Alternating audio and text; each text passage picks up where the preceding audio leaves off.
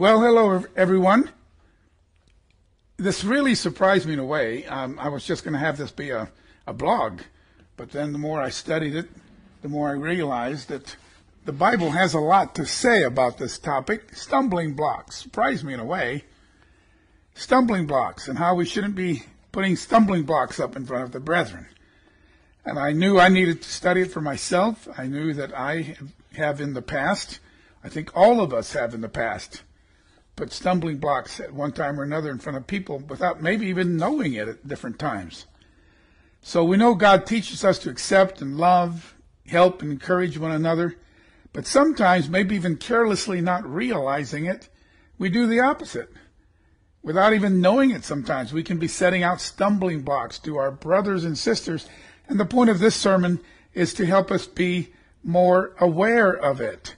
I'm Philip Shields, host and founder of Light on the Rock.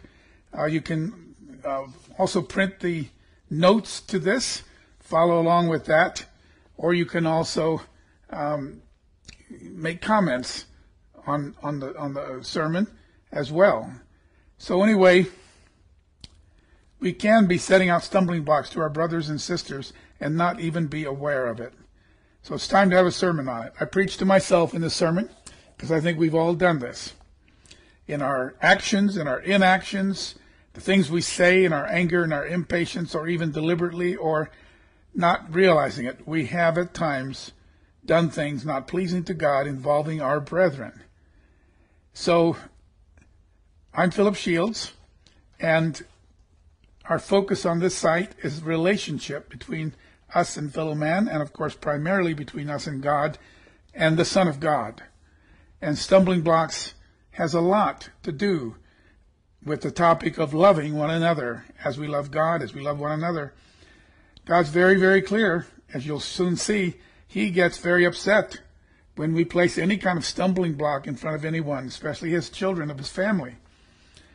By children, I mean we're all God's children in his family when we have God's Spirit. A stumbling block is something we do or don't do that can cause a brother or sister to falter, to fall, to be tempted, to go from there into actual sin, because temptation's not the sin, but giving too much time on the temptation to where it becomes wrong thoughts and all that, that can be sin. Or it can cause them to quit their relationship with God altogether. So in this blog, I'll set up a few examples. So the purpose of this blog is to make each of us much more aware of that. I need you to also be aware that God and his Son have themselves been a cause of stumbling. Not that they put out a stumbling block, but I'm not talking about that use of the word stumbling. That Christ became a stumbling block to the Jews who would not accept him as their Messiah. Romans 9, verses 32 to 33. That's not the kind of stumbling block I'm referring to here. So let's go back to the kind of stumbling blocks that we are. In other words, Yeshua, Jesus, was never a stumbling block because of his sin, or because he tried to make people sin. Not at all. Or inadvertently made people sin. But they did refuse him as their Messiah. But now if we lay down a stumbling block, we're committing a very deep sin. We're saved by grace, not works. I know that. We're rewarded by the things we do, by our works. So works are very important. One of these days I'll give a sermon on how important works are. It doesn't save us, but works are things that do have a big impact on our eternity. So reward is not salvation, but putting out stumbling blocks can cause some very terrible consequences to us, as you'll see. Romans 19:14. Oh, Romans, it says here. That should not be Romans. That should be Leviticus. Leviticus 19:14. You shall not curse the deaf, nor put a stumbling block before the blind. You shall fear the Lord your God. I am the Lord. I am Jehovah. Some people sometimes place offenses literally, maybe as a joke in front of someone blind. That's what a horrible joke that would be. But I think spiritually, we put out spiritual stumbling blocks to those who can't see properly, are spiritually blind. God doesn't like that. This sermon, the points will get clearer and clearer as we go along. Romans 14, verses 12 to 13. So there it says, then each of you shall give account to God. Therefore let us not judge one another anymore, but rather resolve this, not to put a stumbling block or a cause to fall in our brother's way. Isn't that something? Not to cause anybody to stumble or fall. Here's what Jesus himself said. So are you getting the point? If there's something you're doing, whether you think it's important or not, that's causing someone else to stumble or fall, that's a stumbling block. It can cause them to sin. Now, Matthew 18, verses 6 and 7. Whoever causes one of these little ones who believe in me to sin, it would be better for him if a millstone were hung around his neck and he were drowned in the depth of the sea. His context there was talking about little children, becoming as little children. So especially if we do anything that upsets the kids, makes them be turned off of God, off of religion, God's religion, makes them leave the church, it's very, very serious in God's eyes. Woe to the world because of offenses. Offenses must come, verse 7, but woe to that man by whom the offenses come. So, when you see that you've caused offense to anyone, it should lead us to repentance. It's pretty serious. Now, I'd rather today be speaking about God's favor or grace, about his love or powerful faith, but there's enough in the Bible about this thing of offenses and stumbling blocks that I thought we should talk about it. What are some examples of stumbling blocks that we may be putting out there? Anytime we cause someone else to sin is a stumbling block. We may not know we're doing it. That's part of the reason for this sermon, is to wake us all up to pray that God will reveal to us where we're doing that. So I'll give some examples. For example, you know someone tells you he really shouldn't be drinking alcohol, that he has a weakness there, and he might end up drinking too much. And you're out at someone's house or out of the restaurant. Oh, come on, you can have one glass of wine. It's not going to hurt you. You can stop yourself on one glass. Well, if he's told you, you become aware the man's alcoholic or inclined to be, that is putting out a stumbling block. But remember, the very first miracle that Jesus did was turning water into the very best wine possible. That could not have been just grape juice. The governor of the wedding party was just amazed how good it was.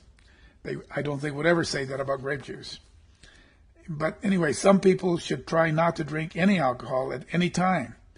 So urging someone, hey, come on, you can handle one drink. It's not going to hurt you that bad. But that action may lead him to go home and later on drink until he's drunk. And who knows what will happen? Who knows if he'll continue drinking right in your presence and go home drunk, maybe cause an accident or get arrested and sin because we urged him that we believed he could handle one drink. That's a stumbling block. Anytime you urge something that is not a sin in itself, but something that person shouldn't be doing, is a stumbling block. Another example is flirting. Flirting with someone's wife, or really anyone, whom you sense, especially if you sense they might have a sexual weakness, or that person likes to flirt as well, and they're coming back on to you, or you may sense they even kind of like you. Many men and women are flirts. Please admit it. Maybe you have been one of them.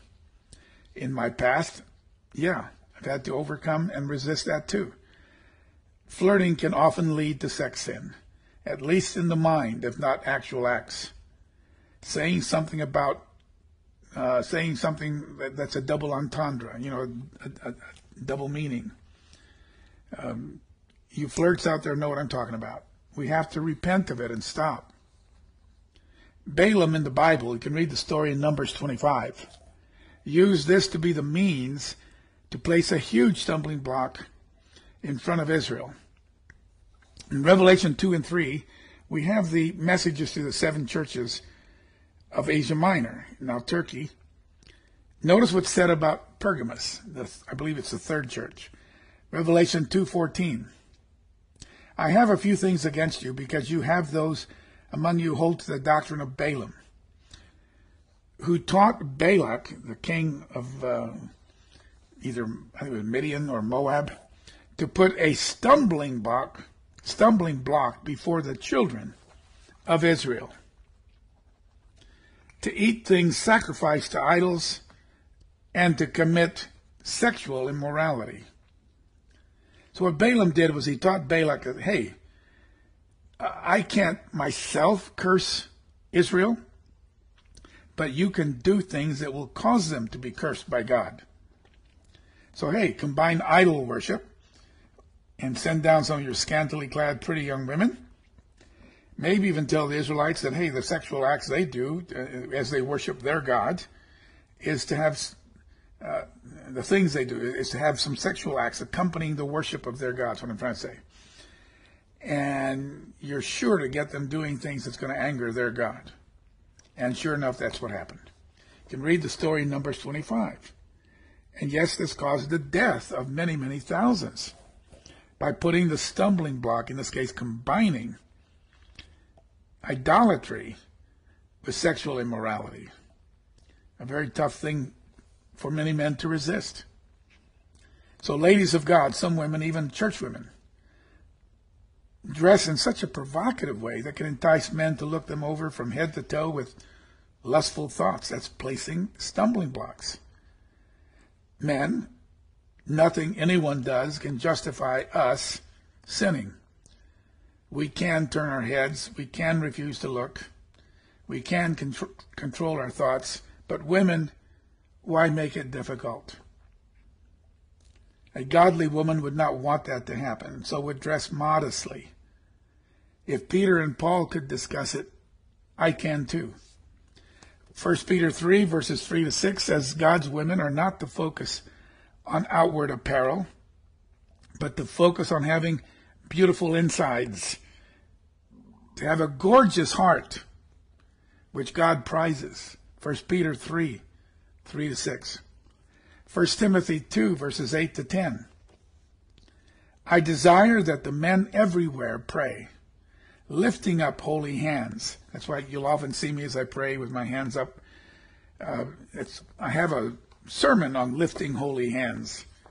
If you haven't heard that, I hope you will, because it's a false doctrine out there that it's wrong to lift hands. And what a false doctrine. Solomon did, Moses did, David many times did, Paul certainly did, and taught it. Right here, 1 Timothy 2, verse 8. I desire men everywhere pray, lifting up holy hands without wrath and doubting.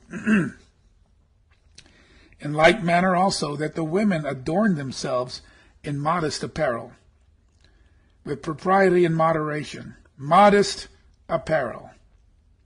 With propriety and moderation, not with fancy hairdos, braided hair, or gold, or pearls, or costly clothing. He's not saying it's wrong to have a hairdo. He's saying don't make that your focus. And expensive clothing, and have the latest brand and all that, but which is proper for women professing godliness with good works. Adorn yourself with modest apparel. Modest apparel. I hope you hear that. So, the examples of immodesty would be to wear a blouse or a top that shows cleavage, maybe more than just a half inch or so, but it shows cleavage. It makes men's eyes just go straight there. Straight there. And you know it. You see where they're looking. And it just makes it difficult for us. A skirt, a dress, or shorts that are so short that men everywhere are looking you over. And maybe some of you want that. Check your heart. That's something I'm saying needs to be awakened in you to stop that. Because it's causing work to resist a big fight in the men's hearts.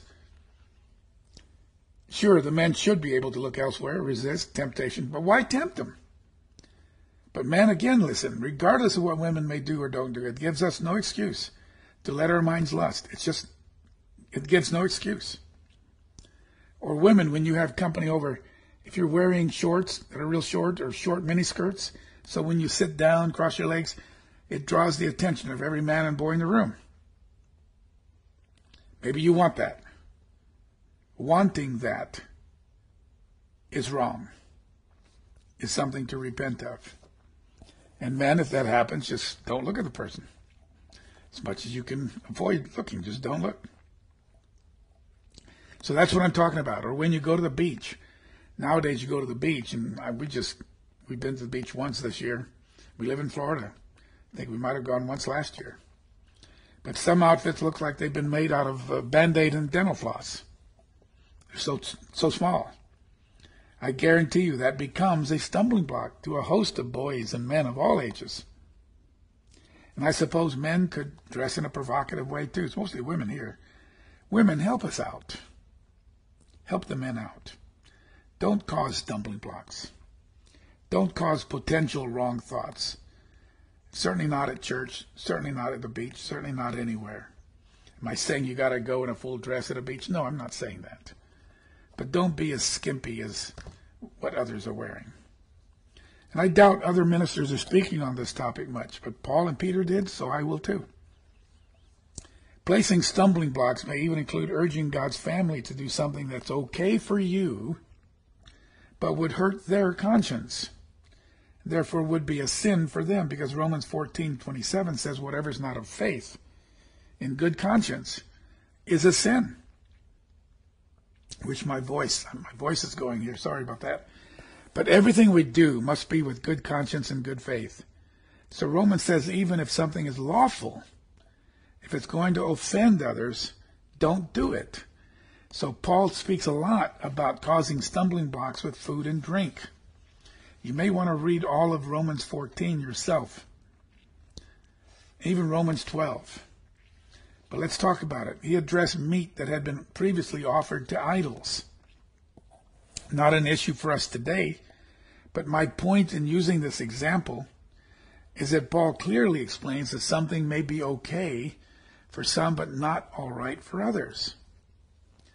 Remember, for some, the idol was nothing, so they could eat the meat and it wouldn't bother them. For others, it was a painful, conscience-breaking thing that, man alive, I'm participating in the worship of this idol, and this church member is helping me do it. So he says here, Romans 8, verses 9 to 13. Beware lest somehow this liberty of yours becomes a stumbling block to those who are weak. It's not Romans 8. I don't know how that got in my notes that way. But anyway, I'll read what I have here, then I'll clarify. I'll clarify the word I'm looking for. It's 1 Corinthians 8. 1 Corinthians 8, verses 9 to 13. Beware lest somehow this liberty of yours becomes a stumbling block to those who are weak. For if anyone sees you who has knowledge of eating in an idol's temple, won't their conscience of him who's weak be emboldened to eat those things offered to idols? And because of your knowledge, shall the weak brother perish for whom Christ died? But when you shall sin against your brethren and wound their weak conscience, you sin against Christ. You sin against Christ.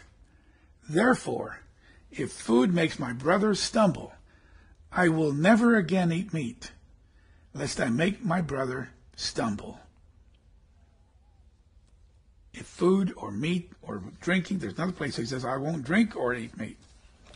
So look again at verse 12. Causing a brother to sin is sinning against Jesus Christ himself, for they are part of his body. And Romans 14:8 says we each belong to the Lord. Whether we live or die, we need to be ultra careful not to cause offenses. So yes, I'm preaching to myself here too. But I do suggest you study Romans 14 very carefully. We'll read from it some more here in a minute. it addresses this topic of stumbling blocks a lot. So I couldn't just leave it to a blog. In Romans 12, verses 4 and 5, Paul reminds us of this. For as we have many members in one body, but all the members do not have the same function, so we, being many, Romans 12:5, are one body in Christ. Boy, do we not act like that too many times. We are one body in Christ. Individually, we are members of one another. So when we hurt someone, we're really hurting ourselves, and we're attacking Christ. We're attacking Christ. So even if you know, for example, that drinking wine or beer is okay, but you're at someone's house who was taught all their lives that it's wrong for a Christian to ever drink any beer or wine, don't offer it. Don't offer alcohol in the presence of someone who would think you're sinning. Don't drink it in the presence of someone who would think you're sinning. And certainly don't do it in front of an alcoholic who may want that very badly, but shouldn't be tempted to it. Just do without. Romans 14:21, the Complete Jewish Bible. What is good is not to eat meat or drink wine or do anything that causes your brother to stumble. That's a verse that I really want you remembering from this sermon. Don't do anything that causes a fellow brother or sister to stumble. And in the end, the Apostle Paul teaches us that the kingdom of God is not in eating and drinking. Romans 14:17. It's not about what you eat or drink, but we should consider other people's feelings and not be making a big deal about these things. Romans 14:12-13. I'm going to read from the Complete Jewish Bible. So then every one of us will have to give an account of himself to God. Therefore, stop passing judgment on each other. Instead, make this one judgment: not to put a stumbling block or a snare in your brother's way. Not to put a snare, a trap, a stumbling block. Don't offend someone. 1 Corinthians 10, verses 31-33. Therefore, whether you eat or drink, whatever you do. 1 Corinthians 10, 31-33. Do everything to God's glory. Give no offense to the Jews or the Greeks or the church of God. Or the church of God. Just as I also try to please. I try to please all people. Sometimes you can't, but try to. In all things. Remember he said in another place, to a Greek I became a Greek, to the Jew I became a Jew. Not seeking my own profit, but the profit of many, that they may be saved.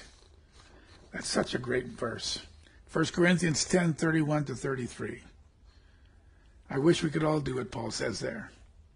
Again, with people here, they're sensitive about this issue or that issue, so I'll try not to offend. Or they want me to get up and dance with them during services in worship, as they call it, worship. Maybe you've never done that before, but because you want to please them and you know it's not a sin to. Certainly Miriam led the ladies in dancing after they crossed the Red Sea. Yeah, you can get up. You can get up if you wanted to do so. Romans 14 and 1 Corinthians 10. No, Romans 14, 1 Corinthians 10 are two very good chapters to read to learn more about not causing offenses. Romans 14, 1 Corinthians 10. You might want to add Romans 12. So take this opportunity on your knees to ask God to show you where you may be causing others to stumble and not even aware of it. I'm praying that prayer too, for myself. Causing others to stumble is evidence we need to grow much more in love for that person and to God himself. Causing stumbling blocks shows there are areas of our lives where we are not walking in the light of God. I've had to repent of that many times. I've caused offenses in my 69 years. 1 John 2, verses 9 and 10. 1 John 2, verses 9 and 10. If anyone claims I'm living in the light, but doesn't hates a Christian brother or sister, that person's actually still living in darkness. 1 John 2, verse 9 and 10. Anyone who loves another brother or sister is living in the light and does not cause others to stumble. When you're living God's way really correctly, you're not causing offense. If we're causing offense, we're doing something wrong most of the time. There are times we have to speak up for Christ, speak up for the truth. And it may offend some people to say we're against abortion, to say we're against critical race theory, the way it's being taught, canceling history, the way it's being taught.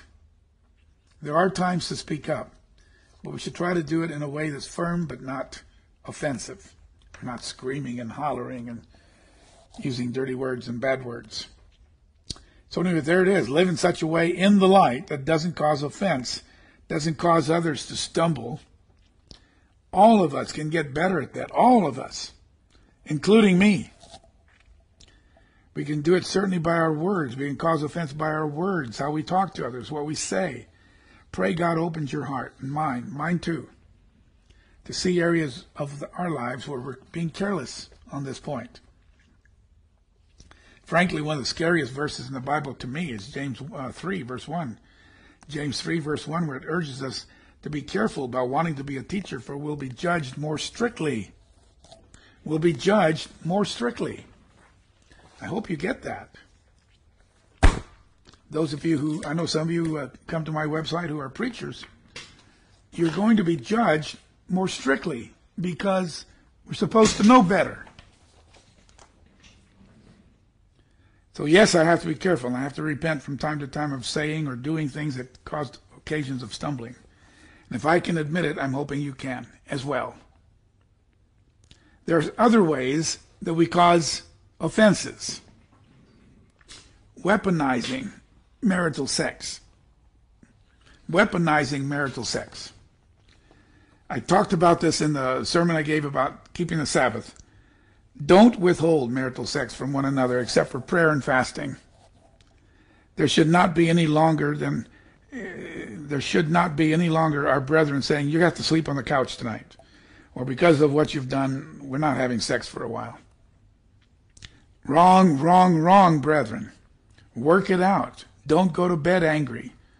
Sometimes I've said to people, don't go to bed angry. Don't let not the sun go down on your wrath. Stay up and fight. No, don't stay up and fight. Stay up and work it out. Stay up and work it out. 1 Corinthians 7, 1-6, using the Holman translation, the Holman Bible, about the things you wrote. He quotes their letter. It's good for a man not to have relations with a woman. Paul says, yeah, but you know what? Because of sexual immorality, each man should have his own wife, and each woman should have her own husband. A husband should fulfill his marital duty to his wife, and likewise a wife to her husband. A wife does not have authority over her own body, but her husband does. Equally, a husband does not have authority over his own body, but his wife does. Do not deprive one another. He's talking sexually here. That's the whole context. Do not deprive one another. Many men need to have this twice a week, 3 times a week. Some women do. The other party may not feel like it. Do not deprive one another, except when you agree for a time to devote yourselves to prayer. Then come together again. Otherwise, Satan may tempt you, or your spouse, I'll just add that, Satan may tempt the one who wants some relationship going on here and it's not happening. Satan may tempt you because of your lack of self-control. Now, nothing justifies a man or a woman feeling they need it so badly that they have to go commit adultery. Nothing justifies that. But do notice that depriving one another of marital love can make it far easier for Satan to tempt you to sin. Withholding marital sex from your spouse can cause him or her to be tempted to give in to the temptation brought on by Satan, knowing you're susceptible. So he tempts you to go into the full sin. So withholding this in your marriage, some of you are doing it. Some of you have told me you're doing it, is a stumbling block you're putting down in front of a child of God. It could be your husband, it could be your wife I'm talking about. I wonder how many adulteries have happened because of the fact that one partner just refuses to make love as often as the other one needs it. I'm speaking plainly, but so was Paul. Paul pretty much says the same thing, doesn't he? So don't weaponize marital sex. That's so bad. Another way we are lured into into sin, lured into just plain giving up on God, on the church, on God's people, leaving the body of Christ permanently, is when perhaps you've been asked to leave the fellowship for whatever reason, but then you're never welcome back. The church doesn't forgive someone sometimes because maybe they feel there's been a major stumbling block for the unforgiven one. It can lead that person to just give up. It may lead them to suicide. I realize nowadays there are lots of congregations, but still, if someone really needs that forgiveness, it can be critical. Keeping certain people out permanently, out of your fellowship, out of that particular body of Christ, it's just wrong. 2 Corinthians 2 discusses this. There had been a man, 1 Corinthians 5, who had been thrown out of the church for sexual immorality. By the time Paul got around to writing 2 Corinthians, the man was still outside the fellowship and was not being welcomed back, though he had repented and ceased his bad behavior. Part of the problem is that some ministers decide for themselves whether or not they feel you've repented or not, or repented enough or not. Remember, Jesus says his own offense against you, sins against you. He said 7 times in a day, and 7 times in that day comes back and says, I'm sorry, I repent, please forgive me. You must forgive him. Because you see, that's what God does to us. Have each of us not come to God over and over many times for a sin that we just keep committing, whether it's impatience, whether it's, these kinds of sins, covetousness, lustfulness, lust, and excessive anger, maybe not telling the entire complete truth, being weak on the Sabbath keeping. Sure, these are things that we do have to keep coming back to God for. People say that you only repented when you quit doing something. They're not being realistic. We all continue to sin from time to time of various things. Yeah, sure, it's easy to stop putting up Christmas trees or Sunday worship or eating crab. That's the easy one. Those are easy ones. But it's the spiritual things. It's the spiritual things.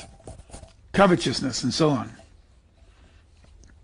Anyway, Paul here is going to urge the Corinthian church to welcome this guy back.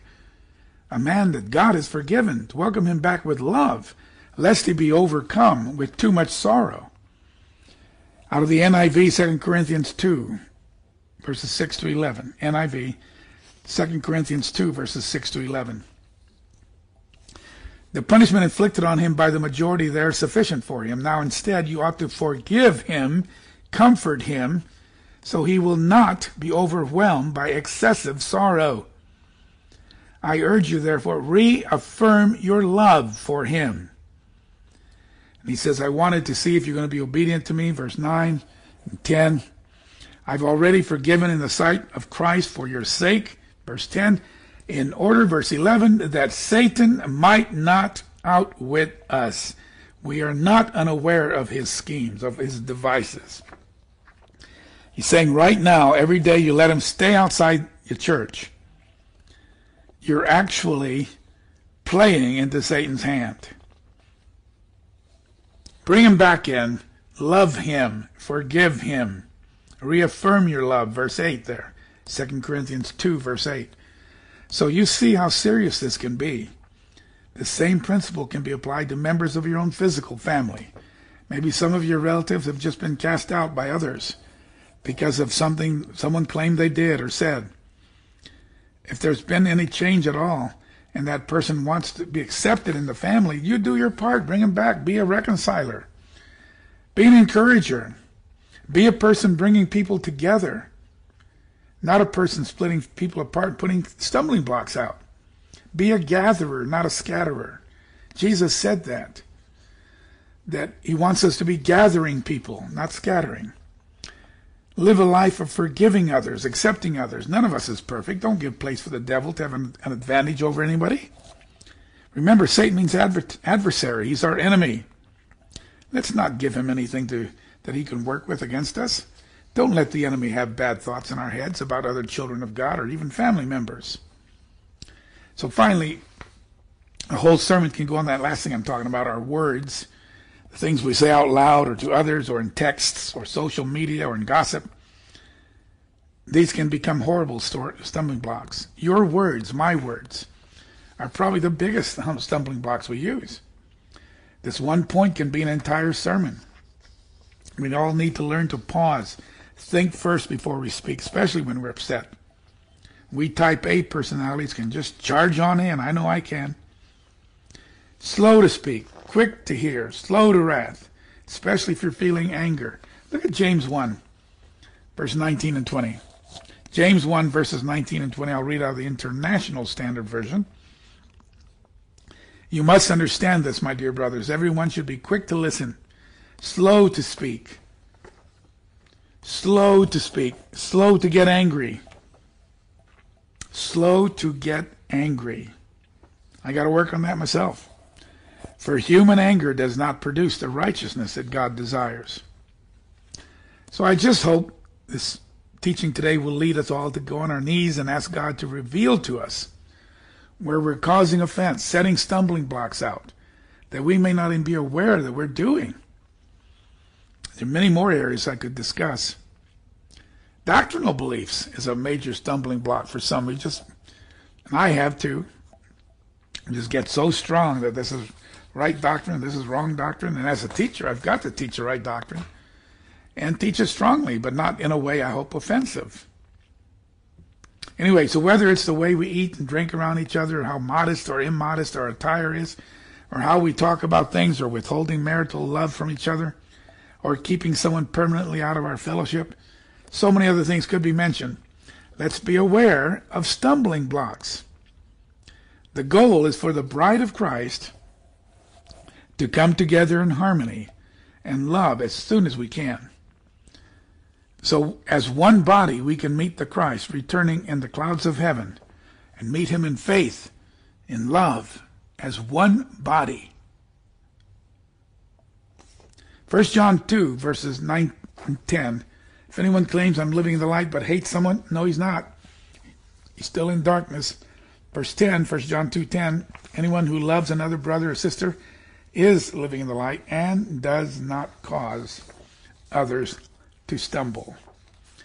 Does not cause others to stumble. Don't do anything to cause your brother to stumble. Romans 14:21. And so try to please everybody as much as you can within God's law. Anyway, thank you very much. Father in heaven, we just come before you and just ask your dismissal. Father, I pray that people everywhere will find that this sermon, though perhaps not the most important sermon in the world, and certainly not one being preached a lot, that we will heed it, not cause other people to stumble or get offended by things we do and say or don't do and don't say. Help us to live in love. Help us to accept one another as ourselves, to love them as ourselves, and to love you, because these are part of your body, Jesus. These are part of your body. So we thank you and we praise you. We ask your dismissal and protection in these dangerous times in which we live. In Jesus' name, amen.